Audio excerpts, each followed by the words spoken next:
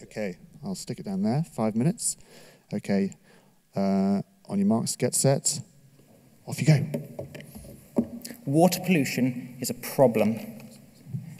Just small changes in factors such as pH can have devastating impacts on ecosystems such as the coral reefs. With many constantly changing influences, keeping track of this data is currently impossible, involving millions of dollars and very complicated graphs. But we can help tackle this with one game-changing solution. It's fully autonomous. It's fully data-driven. It's fully duck. Meet what? We're bringing open data to the open ocean. Inexpensive to build and very efficient, this truly has the potential to be a category-defining innovation. Gathering ocean data every couple of months is a 20th century solution to a problem vital for our future today. What if we could gather, analyze, and publish all of this data in real time? It is our pleasure to introduce Buoy.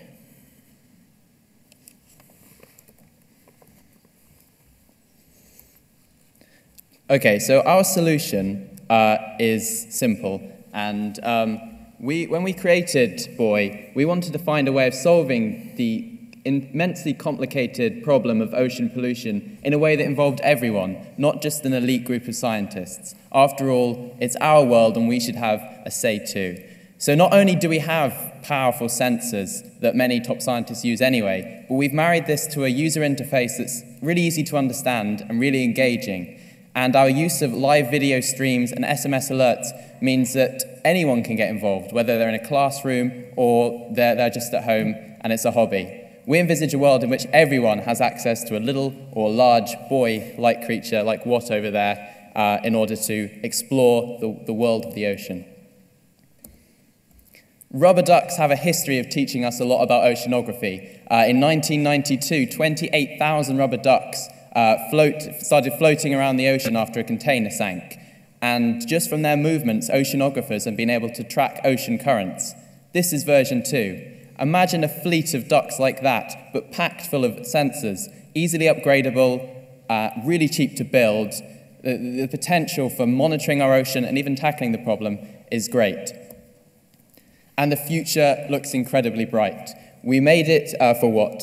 We made it modular, so you can easily upgrade the motor, you can get rid of the duck, you can keep the duck, you can attach, for example, a skirt to deal with oil spills in a long line for a fraction of the cost of existing solutions. It can also be used to track marine wildlife, in lakes and reservoirs to track water quality, and in policing operations to monitor shipping. I would love you to tweet using the hashtag #WhatTheDuck, and we'll jump into a live demo. We have two main interfaces for this product. The first one is a mobile app that we built using PhoneGap, and the second one is the main web interface, which we'll cut across to you now. What you can see here is tracking the path of where the duck's been. If we have a look at the red icons, we can click them and we can see what the readings were and at what time the reading was taken. And the current yellow position of the duck at the moment is where the duck would be.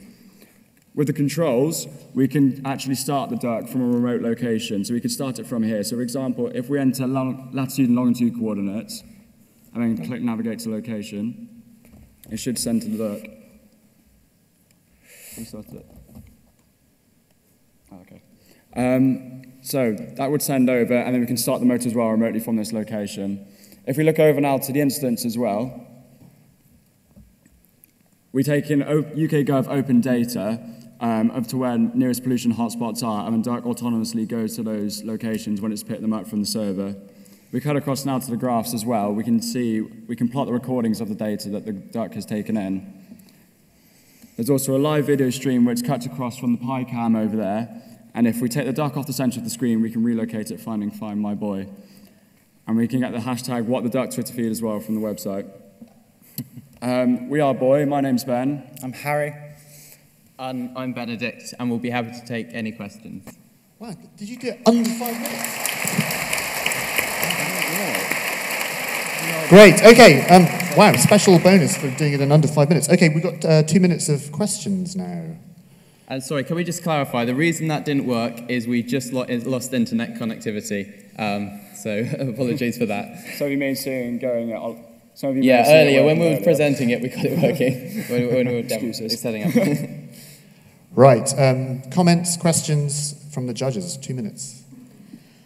I'm just interested to know, so in total, how much does that cost to produce, all of the parts inside the duck? Okay, so because we're using off-the-shelf consumer goods, obviously the price is much higher, but we're looking around certainly less than £50, probably £50, £60, and obviously with scale and manufacturing your own components, you could probably bring it down even further. I've got a question. So, when it's going in the river or whatever, how does it send data back to the server? If we had money for a 3G connection, then obviously that would make it a lot easier. Our current solution, which we've been using at the centre, is just a mobile phone connected via Wi-Fi, and then it's got internet connectivity. But in a real use case, then you could just use 3G satellite connectivity. Sure.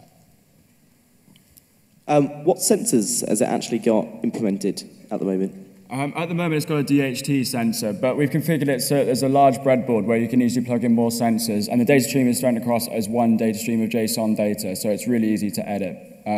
So, for example, we've adapted it so you can put in a UV sensor. For example, if you're on Australian beaches where there's real risk of human damage from UV rays, then you can actually get a UV monitor and send it straight back to beach control, and it can monitor them there.